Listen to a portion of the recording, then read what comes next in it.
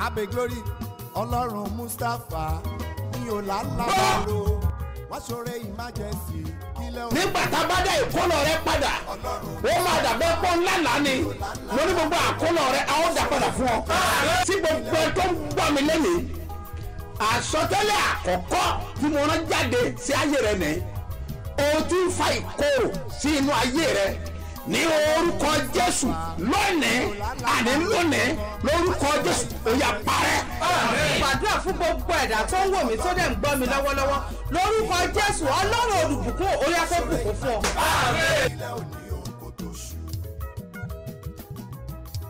Gbogbo ẹni ń gbọ́ mi ní kùtùkùtù òwúrọ̀ yìí. Everyone hearing me very this early morning. Ọjọ́ ìṣẹ́gun. Today is Tuesday. Ọ̀rọ̀ ìṣẹ́gun náà ni mo rán jáde. I send out the word of victory. Tí yóò yọ̀ǹda That will àlàáfíà release pípé fún ọ. peace, total peace Mi for mọ̀ pé you. àwa lè sàmì. I don't know, maybe you're able to say amen. In the name of Jesus. Mo dúró bí wòlíì. I stand as a prophet of the living God. Mo sọ fún ọba ìpè. I declare to you that Gbogbo ibi tí ogun ti gbé ń jà ọ́. wherever battle is tormenting you, Ibi tí ayé gbé ogun where lọ the tó enemy lọ́rọ̀ has rẹ. taken the battle to because of your Ibi case, tó mú ọ̀rọ̀ rẹ where lọ́wọ́ they mọ̀ took your díẹ̀. name to where you don't know the reason. Àwọn tó ń sáré ká. The people that are running out to Nítorí scatter àṣeyọrí because rẹ. of your success. Àwọn olùfisùn rẹ. All your viewers, Àwọn tó kóra all wọn the people that conspire because of your case. Tó o bá lè sàmì. If you can say Mo sọ fún ọ pé I declare to you lórí that wọn over there, wà á ní ìṣẹ́gun you ńlá. have great victory. Wà á jó ijó ìṣẹ́gun You lórí will wọn. dance victory Ó over lè yọ ayọ̀ them. ìṣẹ́gun lórí And you wọn. will have to you try over Láṣẹ them. tí In bàbá the name tọmọ of the tẹ̀mí Father, mọ́. Son, and Holy Spirit. Jésù Olúwa wa. In Jesus' mighty name, Lord. Orúkọ mi ò yí padà. Mine never change. Àpọ́stélì yìí náà ni. He's the apostle. Dr. SMO Mustapha JP Baba SEBIOBA láti ìjọ Seed of Christ Golden Church Land of Reality tí olùjọ á wà ní Gbáremú Ìdíòbí Airport area ní ìlú Ìbàdàn. Ọlọ́run Mustapha o ló mú mi ṣe bí ọba. Láti tọ ipasẹ̀ Kristi àti tàwọn àpọ́stélì nìrìn àjò mímọ́ tún ṣe gba orílẹ̀-èdè Róòmù lọ níbi tí ọ̀pọ̀lọpọ̀ ìṣẹ̀lẹ̀ mánigbàgbé nínú Bíbélì ti ṣẹlẹ̀. Bẹ́ẹ̀ ni o Vatican City àyè tó ṣeyebíye fún gbogbo ọmọlẹ́yìn Kristi ibẹ̀ là ń lọ lérò yìí la ṣe wá ń pè yín láti wá farakínra pẹ̀lú àwọn ikọ̀ àti ìríjú Ọlọ́run alààyè tí àpòsù SMO Mustapha Baba SEBIOBA yóò léwájú ẹ̀ tí gbogbo wa ó sì jẹ́ alábàápín nínú ayọ̀ àti ìdùnnú nípasẹ̀ ìkéde ìhìnrere Jésù Monday ọjọ́ karùn-ún sí Monday ọjọ́ kejìlá oṣù kẹsàn-án ọdún yìí nìrìn àjò sórílẹ̀-èdè Róòmù yóò wáyé. Àǹfààní ibẹ̀ ní òòyà tètè gbéra pá báyìí láti lọ forúkọ sílẹ̀ nílé iṣẹ́ You Fit Fly tó wà ní Success House 7up Road Olúyọ̀lé Main Estate Ring Road Ìbàdàn. Ẹ̀rọ ìbánisọ̀rọ̀ 0809 300 2096 website youfitfly.com. Ẹ jẹ́ ká lọ sí Róòmù ní Vatican City ká lè di CAP. Ọ̀rọ̀ jáde látẹnu mi. What has been released out of me? Ní orúkọ Olúwa tó dáyé In àti the name ọ̀run. of the Lord that created heaven Ni mo and sọ the fún ọ earth, pé I declare to you, gbogbo agbára àti iṣẹ́ òkùnkùn. every power and work of Látọjú darkness àlá, from the ò ní rí nightmare, mọ́. you see them no more. Wàá dá ṣẹ́gun. You be conqueror. Jésù Olúwa In wa. Jesus' mighty name, my Lord. A ti wà ní abala àlá. We are in the section of dream. Ìránṣẹ́ kan ni wọ́n láàlá yìí. A servant dreamed this dream. Wọ́n láwọn lálàá pé lójú àlá He àwọn. said he dreamed that in his dream. Àwọn rí wípé He saw that ọ̀kan nú àwọn olórin Nàìjíríà tó lókìkí pọ̀. one of the musicians in Nigeria Ó gbé owó ńlá fún òun lójú àlá. gave a huge amount of money to him in the Òun dẹ̀ dream. tají. And he woke up. Tó bá gbó fún yàn lójú If they àlá. give one money Tí in the ìsìn pé dream, yẹn bẹ̀rẹ̀ sí ń kà á. if it's not the one that you are going to Ẹ̀bùn kan ń count bọ̀ it, there's níwájú a rẹ̀. gift coming before Ẹ̀bùn kan ń you. bọ̀ There's a níwájú gift rẹ̀. coming before Ẹ dára you. púpọ̀. This one is so good. Òkun ayé ò ní borí ẹ̀. Battle of love will never come. Ẹlòmíràn ni wọ́n lálàá yìí. It's another person that dreamed this Wọ́n ní dream. lálàá pé They dreamed wọ́n that fún àwọn ní wáìnì mu they ní gave ojú him a oorun. wine to drink in the dream. Wáìnì. A wine. Now mo sọ fún wa pé I tí told you that èèyàn bá lálàá if you dream pé òun jẹun that lójú you are oorun eating in the dream, gbogbo ẹ̀ náà kọ́ ló máa jí tó every máa tongue is dèdè not that the múlẹ̀. one that will be that begin Àbí to tó speak in sáré tongues. máa gbàdúrà Or sómi you máa begin to mú pray to what I gbogbo drink. ẹ̀kọ́ No, it's not everything. gbogbo ẹ̀kọ́. It's not all. Àwọn oúnjẹ kan ń bẹ téèyàn bá jẹ lójú There are some food àlá. that if you eat them in the Kéèyàn dream, dúpẹ́ kó máa you dúpẹ́ kó give thanks, you máa yin appreciate Ọlọ́run God, you lógo ni. begin to glorify God. Kéèyàn lálàá pé When you dream wọ́n that, fún un ní ẹlẹ́rìndòdò mú lójú they give you oorun. a drink to Ó drink mú in the lójú dream. àlá. You drank it in the Àbí dream. bóyá ọjẹ iṣu lójú Maybe you àlá. eat yam in the dream. Ọjẹ bread lójú Or àlá. bread in the Àwọn dream. nǹkan wọ̀nyí All those ìbùkún ni. things are turned to Now, blessing. eléyìí jẹ́ wáìnì. This one is a Wọ́n bá fún wine. ọ ní wáìnì If they give lójú you àlá a wine tó to mú. drink in the dream and you drank Ẹ̀yin yẹn it, túmọ̀ sí ire òkèrè tí ń bọ̀ níwájú it rẹ̀. means goodness that is coming from above Ẹ̀yin before rẹ̀ kan you. máa tí òkèrè wá. There is a goodness that will come from Oh, above plan that fún. you not even Ọmọ plan ilé jẹ́ for. wáìnì. Once is a Oh, wine that they oh, give they to you mú that you drink tí ò kìí it, sí ọtí líle. and it's not an Wọ́n máa fún alcohol. wọn ní ọtí líle. If they give you Lójú alcohol àlá. in the cream, that one is not good. But once you just see it in the bottle, that one is good. The one that is bad is you will see a bottle of ifo in the train. That one is not palatable. That wine is also a blessing for you. I pray for you in the name of the Lord. That blessing will reach you.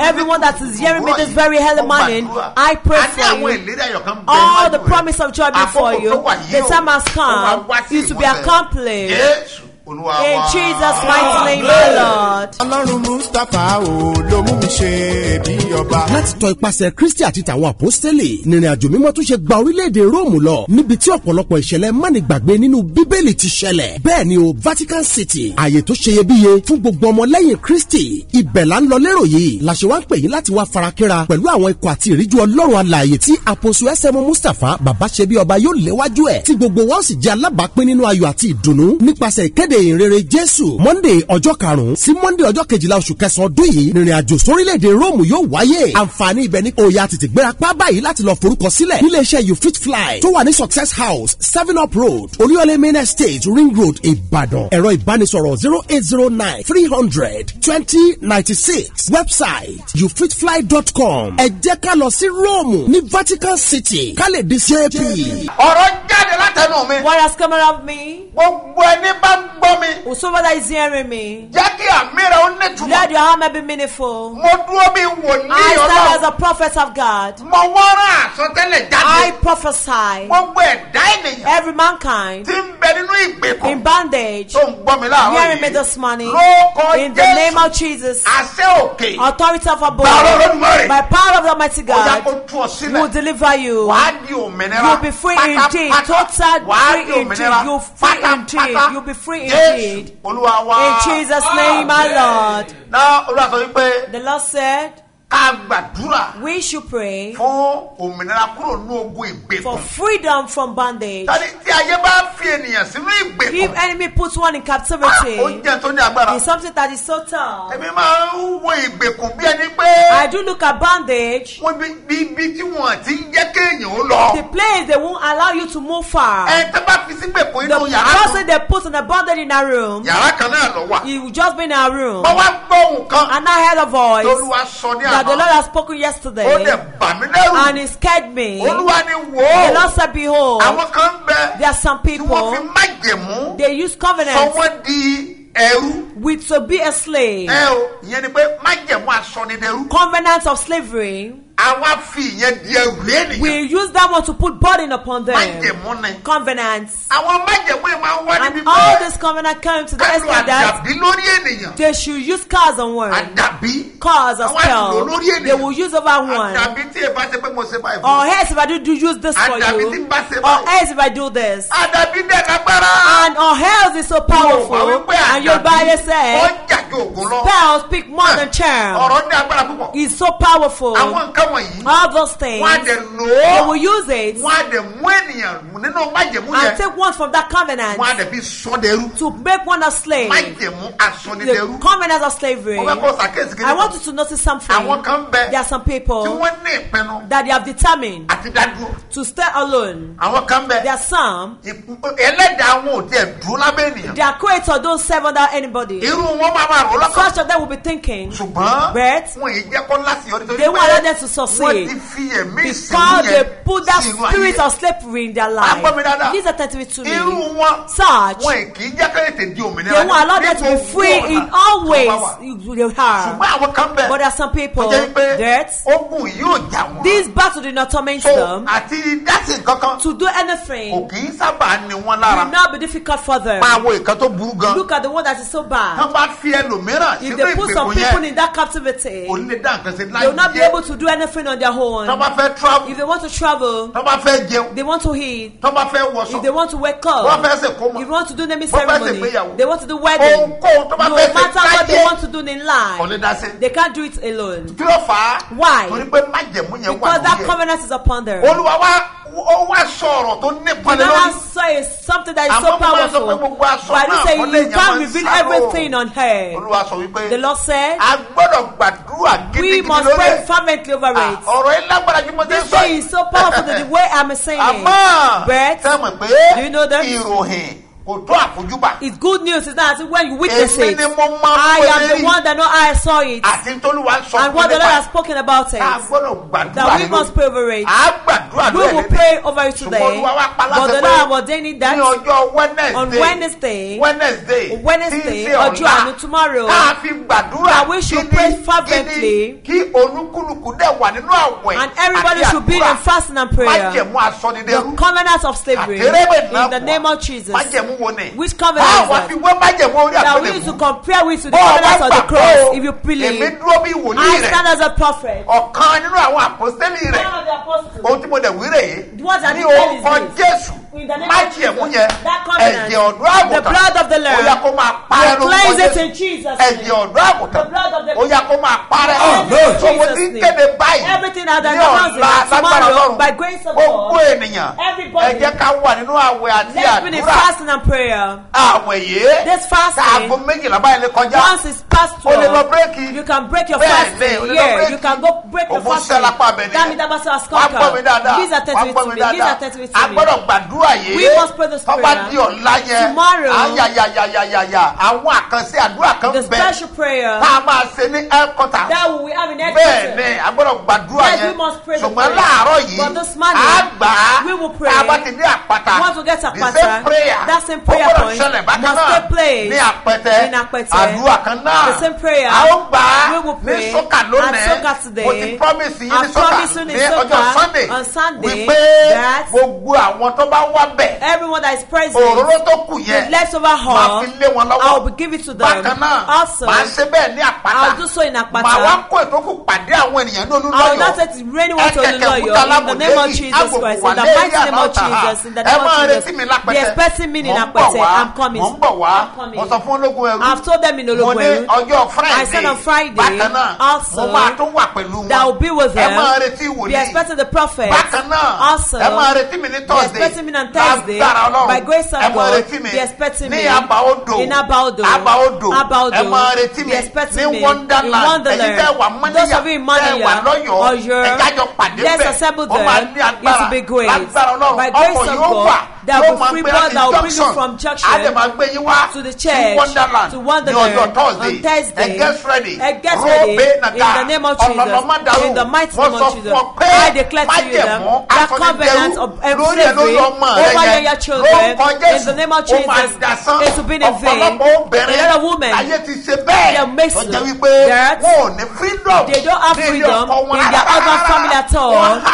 They just eat them like a one of Jericho. You need a prayer. There are some children they've eaten them. Before your children marry, they are taking care of you. After the marriage, they don't want to take care of you again. There's a covenant over it that you must pray for it. Parents, that prepare all the youth. You must not be in bondage. Your future is so bright. You must get prepared. And let us pray. After this, listen to this. The Lord said, we must pray this prayer. Especially wherever you may be, we will pray for your brother. We will pray the prayer also for Nigeria flow. In the name of Jesus. In the mighty name of Jesus. In the name of Jesus Christ. I declare your subject. I don't delay in your life. In the name of Jesus. We'll catch fire. In the name of Jesus. We will catch fire. I want to announce 30 days prayer. Now we are going to pray on Facebook. 30 days. We are going to pray on Facebook every day. We are going to pray. Is that what the Lord has spoken to me concerning this? In the name of Jesus. In the name of Jesus. In the name of Jesus Christ. In the mighty name of Jesus. In the name of the Lord. I pray heaven and the earth. The battle waging in your life that do not give you freedom in your husband's house, in your office, every power that will give you freedom in your journey of life. In the name of Jesus, that power will become vain in Jesus' name. I said become vain. It will be the vain. It will be the vain. It will be the vain. It will be the vain. It will be the vain. It will be the vain. Special prayer will be on Thursday in Lagos for all our branches in Lagos. Special prayer. Get prepared on Thursday. You will fast on Wednesday. You will go meet on Thursday morning for all the special prayer. Gabadu market on Friday. Just the same. In the name of Jesus. In the mighty name of Jesus. In the name of Jesus Christ. I authorize. In the name of the Lord. I declare to you. The battle of Bella will be buried. Prodigal son, when he think deeply, he was not free from slavery. There is a body that brought into his father's house and asked for his property. And when his father was alive, he's a bondage. It was that body that took him out of his father. They are now put the father to thinking. A lot of parents, they don't hear about them again. Lagbaja, what about Lagbaja? They say, God is hearing me. Don't look at yourself. Bring that photograph. God wants to involve in your case. He wants to take you from that bondage. He wants to take your children from that bondage. He wants to take your husband from that bondage. He wants to take your wife out of that bondage. 1,000 of men that their wife is at home, but husband is a captivity. Even that woman, don't joke with yourself. Bring your husband fast to and come. He's not just ordinary. They're making fast with the way you think, but God wants to deliver him from that bondage. These are testimonies to me. I decree in the name of the Lord that created the heaven and the earth. I say your life manifest. We are going to have your symbol of faith that will make use of tomorrow. I'm going to announce it. Yes, that symbol of faith. Listen to me attentively. All the symbol of faith is an instrument in the day of warfare. What can God not do? That woman, she said her son wanted to burn charcoal, and behold, in their house they have gallon of kerosene, they have gallon of petrol, they have a keg in their house.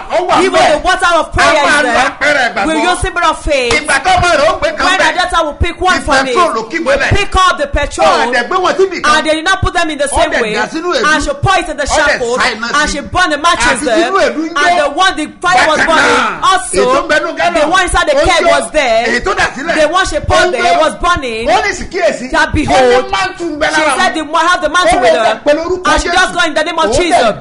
She just used the mantle on him into that fire, and the one on the floor, the one in the keg, and the one in the shackle just quench.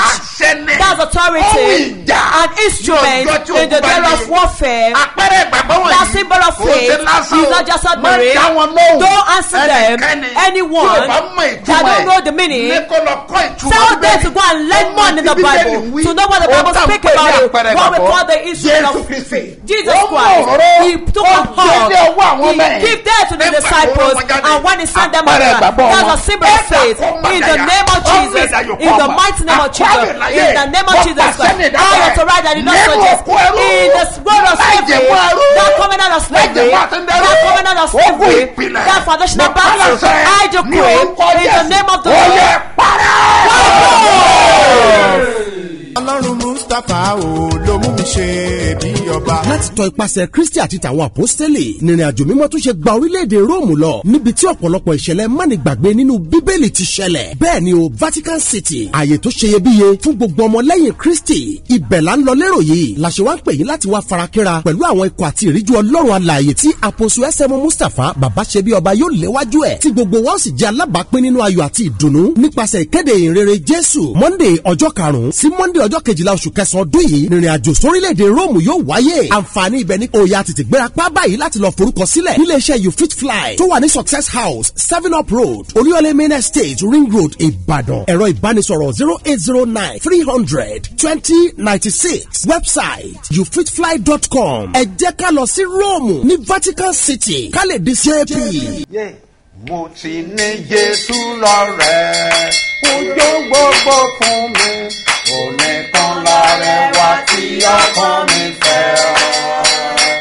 Onítànà ìpàdé ìràwọ̀ òwúrọ̀, onìkan lárẹwà tí ọkàn mi fẹ́.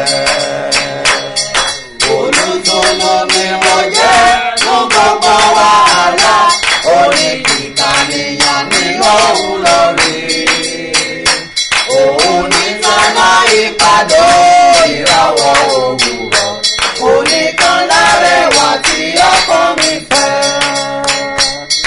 Olùtùnú ni mo jẹ́ ló gbogbo wàhálà orí nìkan nìyàn mi lọ́hùn lórí. Òun nìkan mọ ìpàdé ìràwọ̀ òwúrọ̀ oníkan lárẹwà tí ọkàn mi fẹ́. Gbogbo bọ́nà jẹ́ àti rọra mi rò òjò di agbára mi nígbàdàn wọ̀. Torí rẹ̀ mọ́ mọ́ gbogbo tí mo fi fẹ́ sílẹ̀ ó sì fagbára rẹ̀ gbé ọkàn mi rọ̀. Yàyáyé tí ẹ̀kọ́ mi tí Sátánì dán mi wọ́ Jésù yóò mú mi dópin ìrìn mi. Òun ìtànà ìpàdé ìràwọ̀ òwúrọ̀ oníkan lárẹwà tí ọkàn mi fẹ́. Olùtùnú mi ló jẹ́ ló gbogbo wàhálà oníkan nìyàn mi lọ́rùn lórí. Òun ìtànà ìpàdé ìràwọ̀ òwúrọ̀ oníkan lárẹwà tí ọkàn mi fẹ́. Ẹgbẹ́ ọwọ́ méjèèjì sókè. Lift up your two hands. Bí ẹni tó ti dòmìnira. As one that has been free. Ẹgbẹ́ ọwọ́ méjèèjì sókè. Lift up your two hands. Wàá wá gbàdúrà. You will not pray. Olúwa. Oh Lord. Nítorí májẹ̀mú ẹ̀jẹ̀ rẹ. Because of the covenant of your blood. Tó o fi sọ mí dọmọ. That make me as a son. Olúwa o. Oh Lord. Ẹ tú mi sílẹ̀. Deliver me. Kúrò nínú gbogbo ìgbèkùn. In all bondage. Ó yá àdúrà. Orúkọ Jésù, orúkọ Jésù, orúkọ Jésù.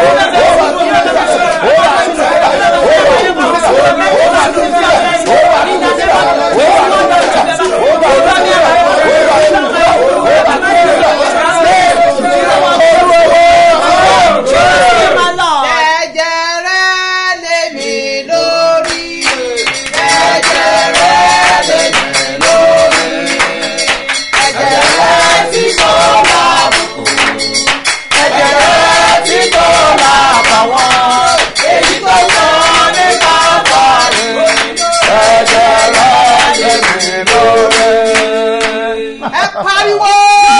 Ọlọ́run bàbá SEBIOBA o! Ṣé ẹ̀jẹ̀rẹ̀ lé mi lórí? Àfẹ́mi àti ilé mi! Orí ẹ̀sẹ̀ làdúrà! Orúkọ Jésù! Orúkọ Jésù! Orúkọ Jésù!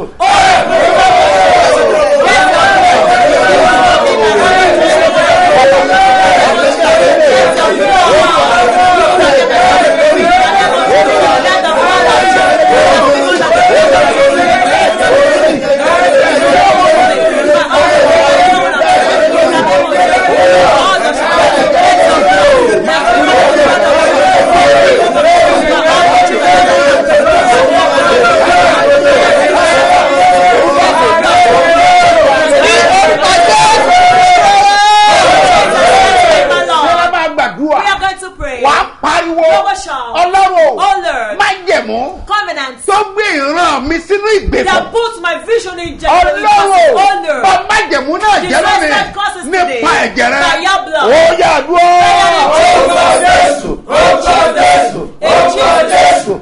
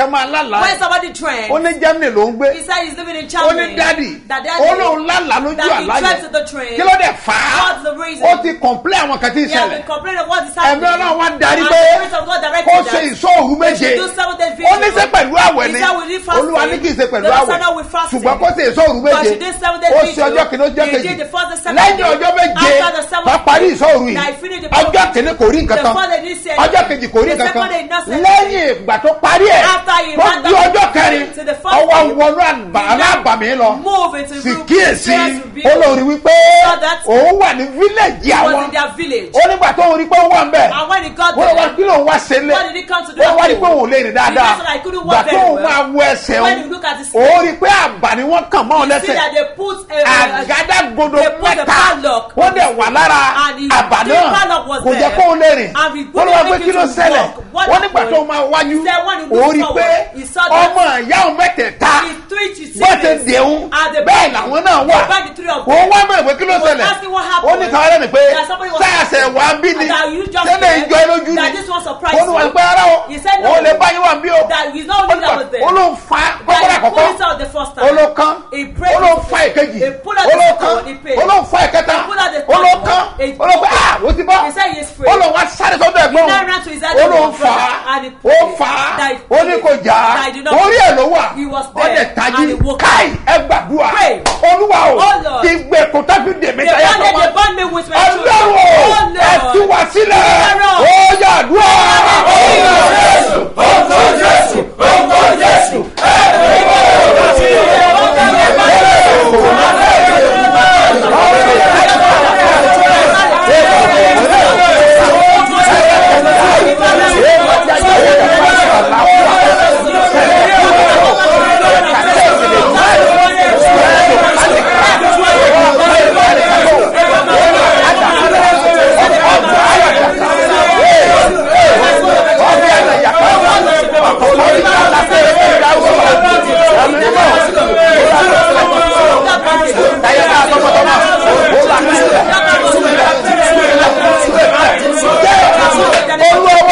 Ọjà lọ́bẹ̀ kó tú mi sílẹ̀ Jésù. Ọjà lọ́bẹ̀ kó tú mi sílẹ̀. Ọjà lọ́bẹ̀ kó tú mi sílẹ̀ Jésù. Ọjà lọ́bẹ̀ kó tú mi sílẹ̀. Ibi ayé tèmi mọ́ òyìnbó ni máa lò mọ́ bẹ́ẹ̀. Ọjà lọ́bẹ̀ kó tú mi sílẹ̀. Ariwo ọjà lọ́bẹ̀ kó tú mi sílẹ̀ Jésù. Ọjà lọ́bẹ̀ kó tú mi sílẹ̀. Ọjà lọ́bẹ̀ kó tú mi sílẹ̀ Jésù. Ọjà lọ́bẹ̀ kó tú mi sílẹ̀. Ibi ayé tèmi mọ́ òyìnbó ni máa lò mọ́ bẹ́ẹ̀. Ọjà lọ́bẹ̀ kó tú mi sílẹ̀. Ọjà lọ́bẹ̀ kó tú mi sílẹ̀. Ọjà lọ́bẹ̀ kó tú mi sílẹ̀. Ọjà lọ́bẹ̀ kó tú mi sílẹ̀. Ọjà lọ́bẹ̀ kó tú mi sílẹ̀. Ọjà lọ́bẹ̀ kó tú mi sílẹ̀.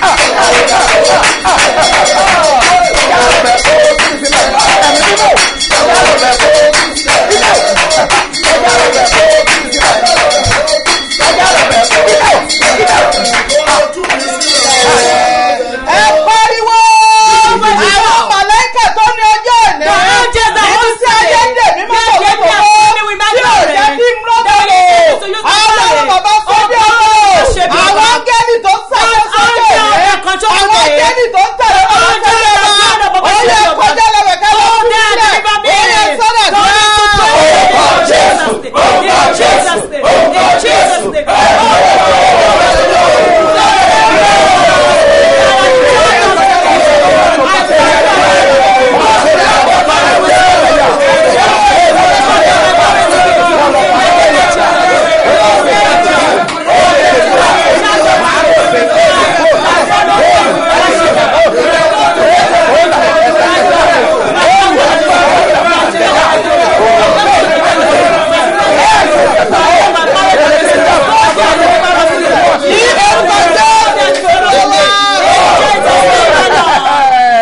Ẹ̀já gbàdúrà. Let us pray. Ẹ gbá obìnrin yẹn. Those who dare that Ó ní woman, dádì. she said that Ó lóun ò máa ti she ṣẹlẹ̀. said she don't know know what is happening. Family house àwọn That làwọn their ń gbé. families they were living there. Wọ́n ní kí ló dé? I said what Ó happened? ní bẹ́ẹ̀ làwọn wà. He said that was where they were Ibẹ̀ ni living. bàbá ọkọ ẹ̀ That was gbé. where our father-in-law is. Ibẹ̀ ni ìyá ọkọ ẹ̀ That was gbé. where our mother-in-law is. Ibẹ̀ lọ́kọ ẹ̀ ń That gbé. was our husband's Ẹ̀gbọ́n ọkọ ibẹ̀ ló ń Even gbé. the elderly ones are living Ibẹ̀ there. làbúrò wọn That gbé. was what the younger ones are Ó living. ní àwọn méjì He said the tí two wọ́n bí gbẹ̀yìn nìkan that the last ni wọ́n wà lẹ́kọ̀ọ́. that were in Lagos. Àmọ́ àwọn tó kù But the wọ́n others, wà mẹ́rin family they house. were living in the family house. Kíyèsí And behold, gbogbo àwọn tó wà ń bẹ̀ all the people living wọn ò lè there, dára wọn they bọ̀. couldn't take Ṣùgbọ́n care of àwọn méjì themselves. tí wọ́n But travel the two that traveled, àwọn nìkan ló wà they lọ́wọ́. were the only one that Wọ́n wá ní stayed. láti And gbàdúrà that's lólè why you yẹn. need to pray Gbogbo about ẹ̀tẹ́ this. wà lólè yẹn. All of you in that house. Ẹlẹ́gbàá wọ́jọ́ mẹ́ta. The first for 3 Kẹ́dẹ̀ mọ days jí gbàdúrà. and wake up in the Wọ́n dẹ̀ midnight ṣe bẹ́ẹ̀. and they did so. Ẹgbẹ́ tó máa And ṣẹlẹ̀ listen to what happened. nígbà tó máa lálàá. When she dreamt, Ó ní dádì. she said that Ó lóun lálàá lóru. she said she Bẹ́ẹ̀ dreamt in kó òun the fẹ́ dream. tọ̀. And so she wants to Wọ́n ní urinate. bedroom And nulẹ̀. there is the bedroom in the Àmọ́ house. lójú àlá And in that dream, ó fẹ́ lọ ìtara she tí mo wants to tọ̀. go outside to Ó ní urinate. bàtà òun máa jáde. She said when she got Ó lóun pé outside, gbogbo ẹ̀ dúdú. she said that everything was so dark. Fẹ́ǹsì wà ń bẹ̀. There was friends Kò síbi there. tó wà gbà. There's no way Kí ló out for her. ṣẹlẹ̀? What's happening? Ilé àwọn kọ́ ni ni. Ah, this is not their Ó lọ wá house. náà pé yẹn bàbá nù lé. She now called the father-in-law. Ilé kọ́ ló ń sùn ni. Ah, is she not sleeping in Ilé the ló house? sùn, ó Then fẹ́ she lọ told tọ̀ her ni. that she wants to go and urinate. Bàbá náà bá jáde. And the man went Àwọn wá ń wá ọ̀nà. and they were looking for Bí the táwọn way ti ń out. kígbe And they were screaming. ní àwọn tó wà ń ta. And the people outside, Síwájú tọ́lẹ̀ sáwọn. they now threw a Àwọn torchlight to them. àtàná They now on the lẹ́sẹ̀ torchlight. wà níbi tí And ilẹ̀kùn they wà. begin to see where the Náà door bá was. sílẹ̀kùn. And they opened the Báwo door. ti sílẹ̀kùn That was yẹn? how they immediately Bẹ́ẹ̀ ni opened the mọ́lẹ̀ door. wọlé. And there was Bọ́bí light. Listen èèyàn to máa me. wà ní ìgbèkùn What nílé. can be in captivity in Èèyàn lè rẹ̀ tilẹ̀ kó ní ìgbèkùn. You can rest in the Ẹ̀yà pariwo. Ọlọ́run ìgbèkùn abẹ́òlẹ̀ tí mo wà. The captivity of the area that I Ẹ̀mẹ́mẹ́ máa ẹ̀tú mi sílẹ̀. Deliver me. Tọmọtọmọ. With my children. Tayátayá. With my wife. Ẹ̀tú mi With lẹ̀. my husband. Ó yá Deliver àdúrà. me fire in Jesus' name. Jesus' name. Jesus'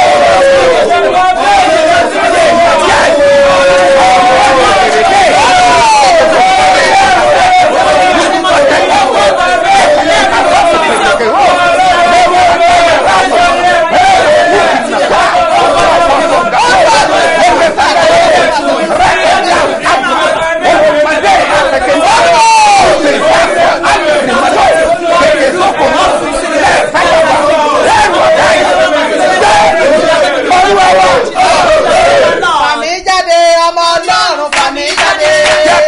Fàmí jáde ọmọ Ọlọ́run fàmí jáde. Nínú kòkò ìṣòro, ọ̀rọ̀ jù mí sí ọmọ Ọlọ́run fàmí jáde. Fàmí jáde ọmọ Ọlọ́run fàmí jáde. Fàmí jáde ọmọ Ọlọ́run fàmí jáde. Nínú kòkò ìṣòro, ọ̀rọ̀ jù mí sí ọmọ Ọlọ́run fàmí jáde. Ọmọ Ọlọ́run fàmí jáde. Ọmọ Ọlọ́run fàmí jáde. Ọmọ Ọlọ́run fàmí jáde. Ọmọ Ọlọ́run fàmí jáde. Ọmọ Ọlọ́run fàmí jáde. Ọmọ Ọlọ́run fàmí jáde. Ọmọ Ọlọ́run fàmí jáde. Ọmọ Ọlọ́run fàmí jáde. Ọmọ Ọlọ́run fàmí jáde. Ẹ pariwo! Àwọn Ọlọ́run! Abẹ́ òwúlẹ̀ tí mo wà. Under the roof Bí of my ọdún league. jẹ́ mi tó ń jẹ́ wà mí. Tó ń jẹ́ ọ̀rẹ́ ilé mi. Àwọn Ọlọ́run fàmí jáde. Nínú ìkòkò ayé. Ó yẹ fàmí jáde. Ó yẹ fẹ́rẹ̀ dùn.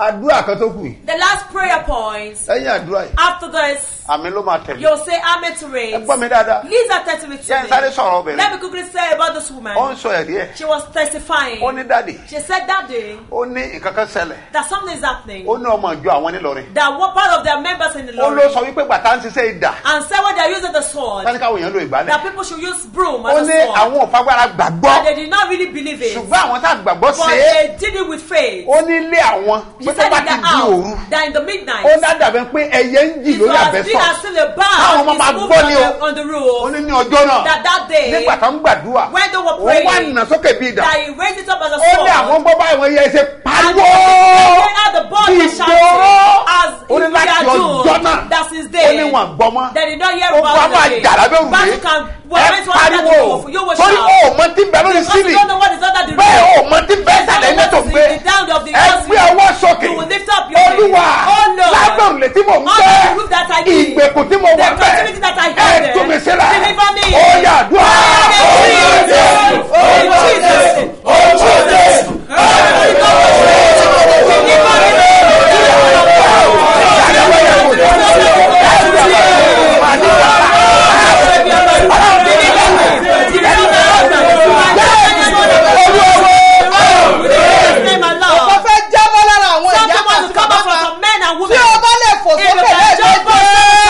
pẹ̀lú ìgbàgbọ́ inú kòtò ayé tí ayé jù ọ́ sí kòtò àìrọ́mọbí tí ayé jù ọ́ sí kòtò àìrọ́wọ́lọ́wọ́ tí ayé jù ọ́ sí kòtò gbèsè tí ayé jù ọ́ sí kòtò àìnílélórí tí ayé jù ọ́ sí kòtò àìnímọ́tò tí ayé jù ọ́ sí kòtò àìnífísà tí ayé jù ọ́ sí tí o bá lè gbàdúrà tí o bá lè fò sókè lẹ́ẹ̀méje pẹ̀lú ìgbàgbọ́ kíní kan fẹ́ jábọ́ lára rẹ lórúkọ Jésù ó yá àrùn jábọ́ lára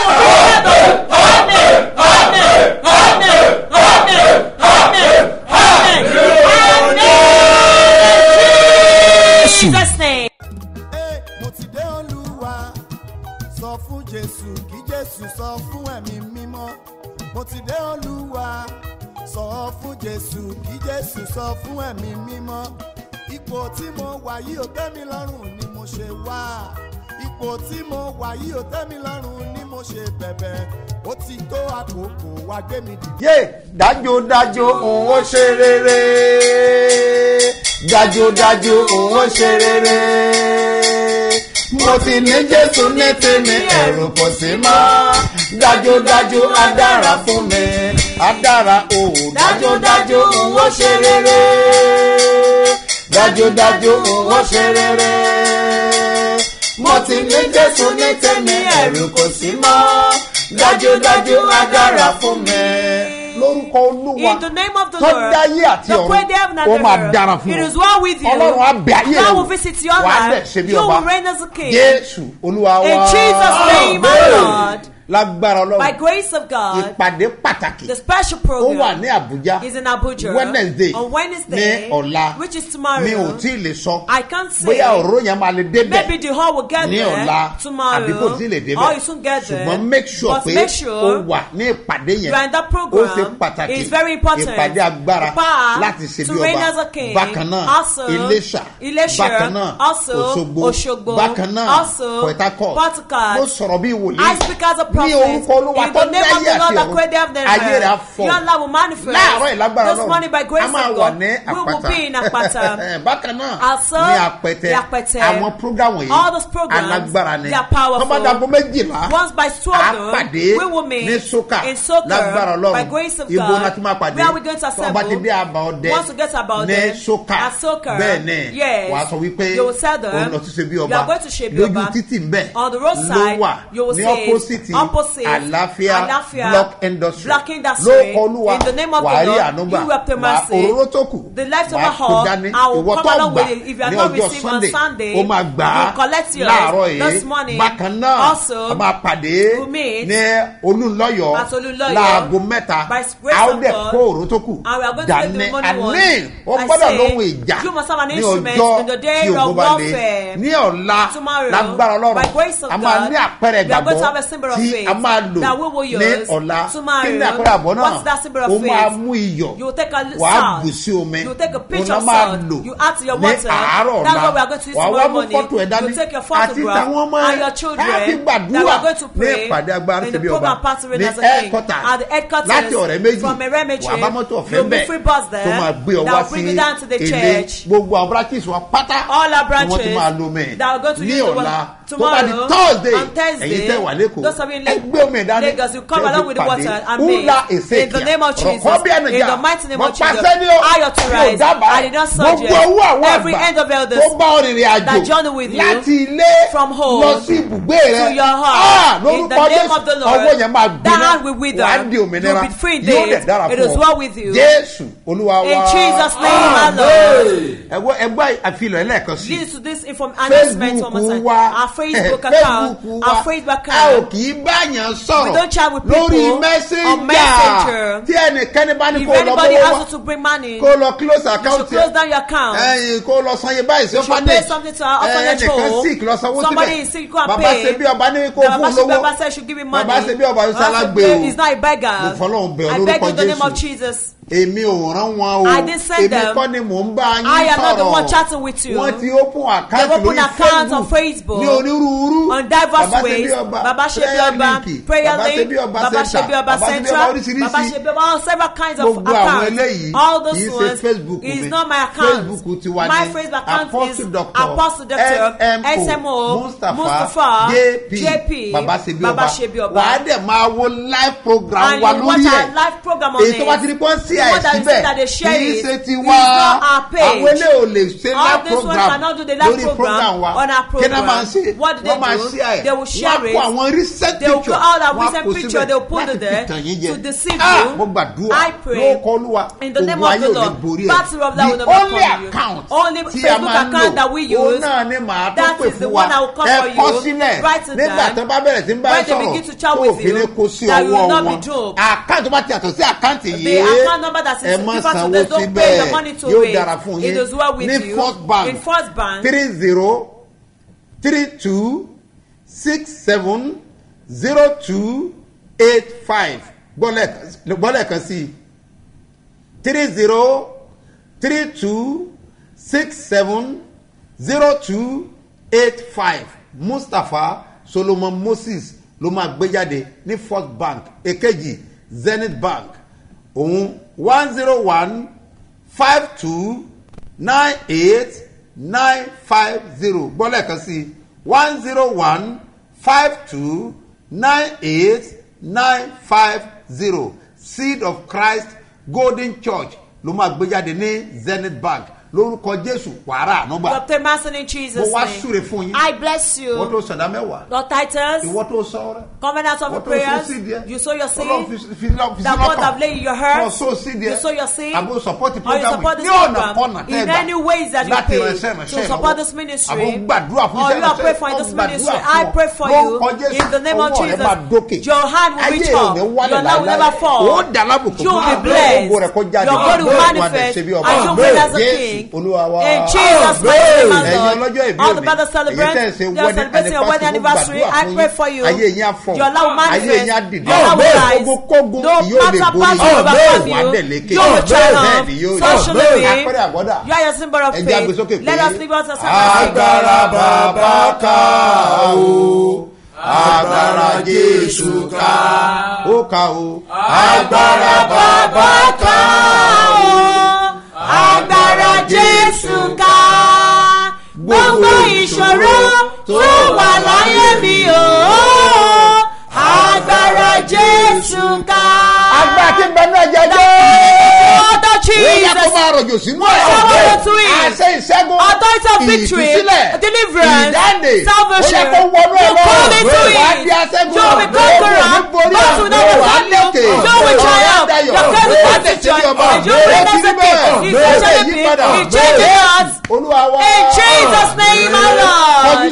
Praise somebody and show them that I am blessed to testify. Ọlọ́run Mustapha o ló mú mi ṣe bí ọba. Láti tọ ipasẹ̀ Kristi àti tàwọn àpọ́stélì nírìn àjò mímọ́ tó ṣe gba orílẹ̀-èdè Róòmù lọ níbi tí ọ̀pọ̀lọpọ̀ ìṣẹ̀lẹ̀ mánigbàgbé nínú Bíbélì ti ṣẹlẹ̀. Bẹ́ẹ̀ ni o Vatican City àyè tó ṣeyebíye fún gbogbo ọmọlẹ́yìn Kristi ibẹ̀ là ń lọ lérò yìí la ṣe wá ń pè yín láti wá farakínra pẹ̀lú àwọn ikọ̀ àti ìríjú Ọlọ́run alààyè tí Apostle SMO Mustapha Baba SEBIOBA yóò léwájú ẹ̀ tí gbogbo wa ó sì jẹ́ alábàápín nínú ayọ̀ àti ìdùnnú nípasẹ̀ ìkéde ìrere Jésù. Monday ọjọ́ 5 sí Monday ọjọ́ 12 oṣù kẹsàn-án ọdún yìí nírìn àjò sórílẹ̀-èdè Róòmù yóò wáyé. Àǹfààní ibẹ̀ ní òòyà tètè gbéra pa báyìí láti lọ forúkọ sílẹ̀ nílé iṣẹ́ You Fit Fly tó wà ní Success House 7up Road Olúyọ̀lé Main Estate Ring Road Ìbàdàn. Ẹ̀rọ ìbánisọ̀rọ̀ 0809-300-2096 website youfitfly.com. Ẹ jẹ́ ká lọ sí Róòmù ní Vatican City ká lè di CAP.